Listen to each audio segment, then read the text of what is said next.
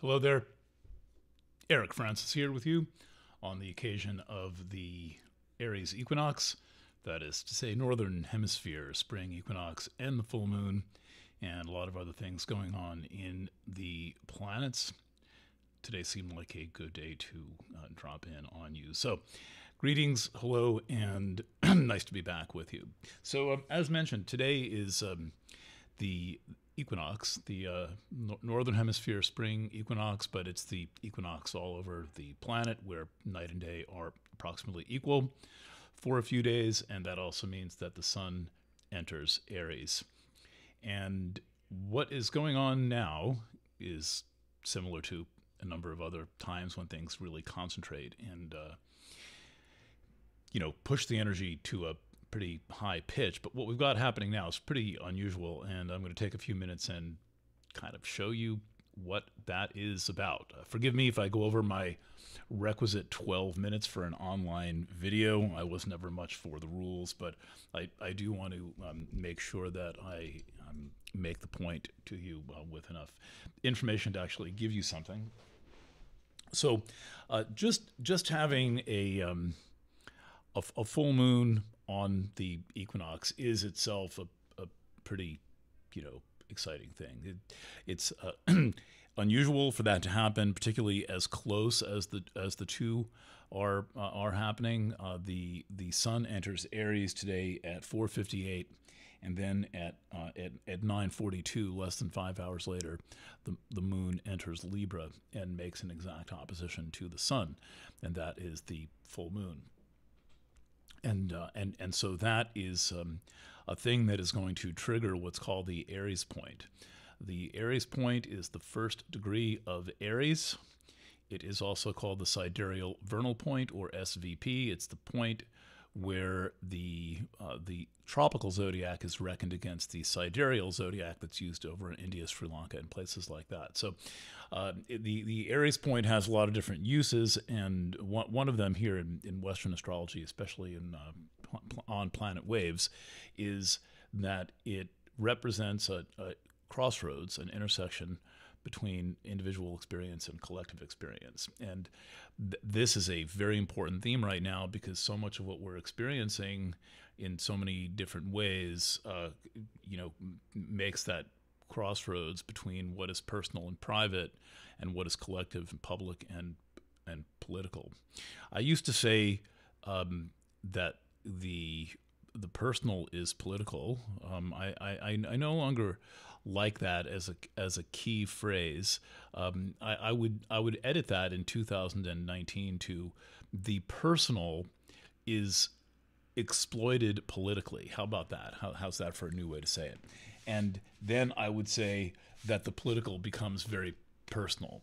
So the political realm is used as a kind of a cudgel or weapon against people, and it's used often to pry into our private lives. We're also in a time when, due to a lot of activity in Aries that I have described copiously over the years, past 4 or 5 years, with the help of the McLuhan family.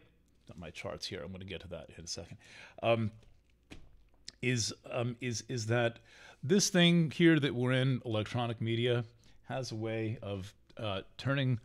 I'm squinting at the brightness of the light coming off the screen, but I'll try to ignore that.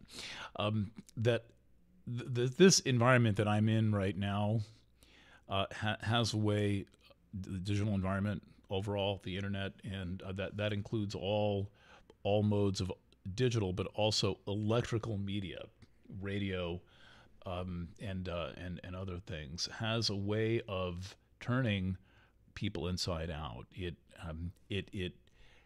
energetically eviscerates the whole concept of privacy. And this is, for one thing, I don't have a TV studio, so I'm broadcasting to you from my office. Wonder if I can just get that to stop down. I still have not figured out, in this particular place I'm recording, I have not figured out what to do about the super bright light that washes out the image, except to have a thing in my hands to reflect it back at the monitor. Anyway, and then the f-stop goes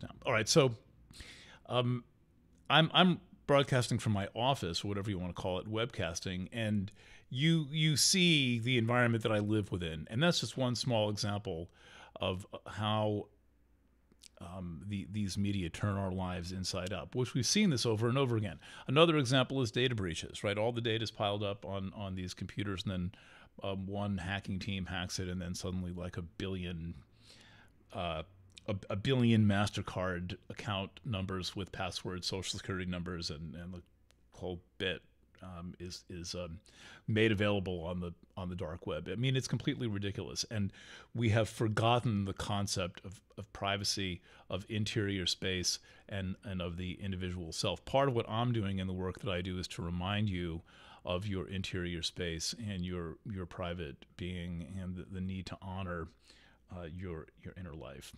All right, so go. Okay, so let's take a look at what we've got going on right now, and why it's so unusual.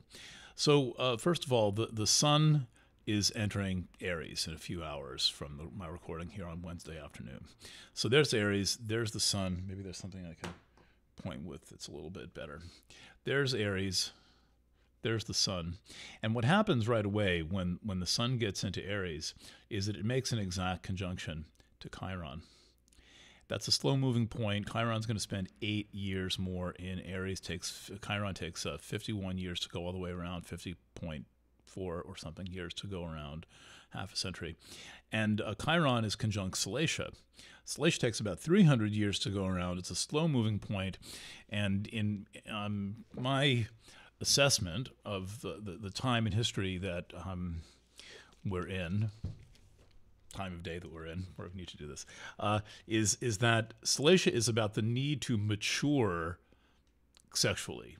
So we want sex. We want we want a safe environment for sex, whatever that means exactly.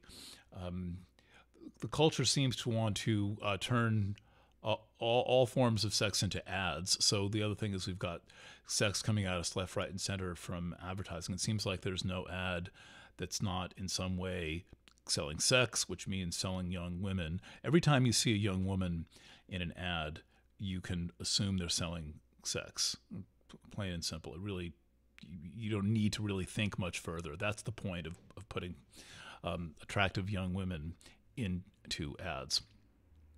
And this maturity issue, to me, is described by Salacia, which since it entered Aries about a year and a half ago, has come with all of this salaciousness around sex. So it's occasionally a cosmic body, excuse me, will mirror the theme exactly, and Salacia is doing that right now. So we've got now is this enhanced concept that anything involving sex has to be salacious. It has to be racy and gossipy and a little bit gross. And Chiron tends to precipitate healing crisis.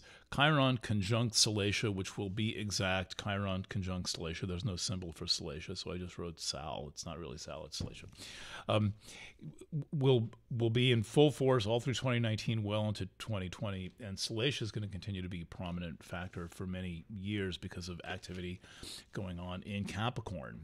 So the first thing that the sun does is it arrives in Aries, and then it makes a conjunction to Chiron and a conjunction to Salacia. But while it's doing that, it's also making a square to 2 points in Capricorn, all in very early Capricorn, also activating the Aries point, because squares activate the Aries point. So we've got Sun conjunct Chiron, square Salacia, square Pholus, which unleashes energy, and also square Quayar, which is about family material. And so one of the things that's not being talked about amidst all of this salacious sex talk is how much of whatever it is that we have, the good, the bad, and the ugly, comes from our early childhood environment, and that's where the patterning takes place, and that's where most things begin, and from which they continue. So we're going to get a kind of a double burst here. Chiron Sun, Chiron, Salacia, kind of initiating healing crisis around sexuality and salaciousness, and then Sun, Pholus, Quayar, which is the square, is a lot of mojo that wants to be expressed. Anytime you see a square aspect, you think, what needs to be expressed? What needs to be said? What needs to happen? While this is going on, there is this point here in very early Libra at 1.5 degrees called M87. That's a galaxy. It doesn't go very far. It precesses. It doesn't orbit. So it's just there all the time. And that is a power source that I think is part of why the Aries point is itself such a power source right now, because M87 is sitting right there in early Libra. And tonight, the moon opposes the sun, conjunct M87, and the moon also makes a square to Pholus and to Quayar. Down here in Cancer, the fourth leg of the square, are two points that are not very well known. One is an asteroid called Hebe, right in early Cancer.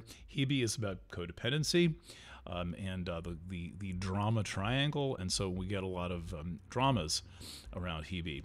And then this point is called Hades. It's one of those planets without a body, for another discussion, but Hades is about depth. It's about mining. It's about bringing things out from deep underneath, and so it's in the setup, and it's there, kind of just waiting to dredge things up, waiting for and we see a lot of this dredging up happening, and we're not really questioning it. We think that, for example, it's all about men, or it's all about bad people, but there are things in every single person's background that have no business in the public sphere, and that could be brought up and be damaging to someone. It's very easy to get someone fired. Anyone. You can pretty much pick anyone in the world you want, unless it's a rock star or something like that, and just an ordinary working person, and mess their life up. And so we may see a bit more of that under this astrology, but I think we're also reaching the point where this bullshit has to burn out, and where we need a more serious conversation about sexuality that begins with actually being informed and educated about sexuality. As far as I know, most people have not read a single book about sexuality. I don't mean a romance book that in some way portrays sex, but I mean a book that presents a serious conversation of how people feel, what they want, what to do. And we all know that that we need sexual healing, but there's not a widely available concept of sexual healing, nor do we know who to go to for sexual healing. And I'll tell you that a lot of therapists are afraid to talk about it because they're afraid of being accused of something by bringing up the subject. My own teacher, Joe Trusso, routinely, when the subject gets near that point, asks women to describe their first experience of menstruation, and he gets a lot of interesting responses. Although, if you're female, your first experience of menstruation is a very important turning point in your life, that it would help you to be able to discuss in a straightforward manner how you felt, what your mother said, what your father said, what was it like Carrie in the Stephen King book, what exactly happened, and how did that set the tone of your later life. So anyway, we've got a lot to express here. Grand Cross going on, and then by the way, the conjunction of Saturn and Pluto forming. They're now within about 2.5 degrees. And this is going to be brewing until it is exact on January 12th, 2020. All right, one last brief point here that I will have more to say about in my next video. But while this is all going on, while this massive fireworks display of this Grand Cross activated by a full moon, this is crazy. If you have any astrology training at all, you know what I'm talking about. And you might just get a little to get that, but here we are, I have it. While that's all going on, Mercury is in the process of stationing direct. Now, today's the 20th. This happens on the It's the 20th. It happens on the 28th. That's 8 days, more than a week from now. But the station direct is between Mercury and Neptune. It's going to happen in an exact conjunction to Neptune. The reason you can see it's an exact conjunction is they both have the number 16. So Mercury is stationing direct at 1606, with Neptune sitting at 1658, and that's a conjunction. It's a conjunction of under 1 degree, 52 arc minutes.